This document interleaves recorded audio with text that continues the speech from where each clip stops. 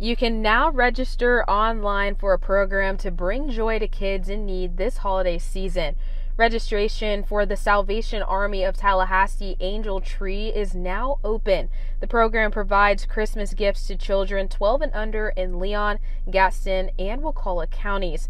Officials say it's a great way to support struggling families. I definitely think it strengthens the fabric of our community. It ensures that families don't have to worry about the financial hardships that they may be going through and not having to worry about their children not receiving Christmas gifts.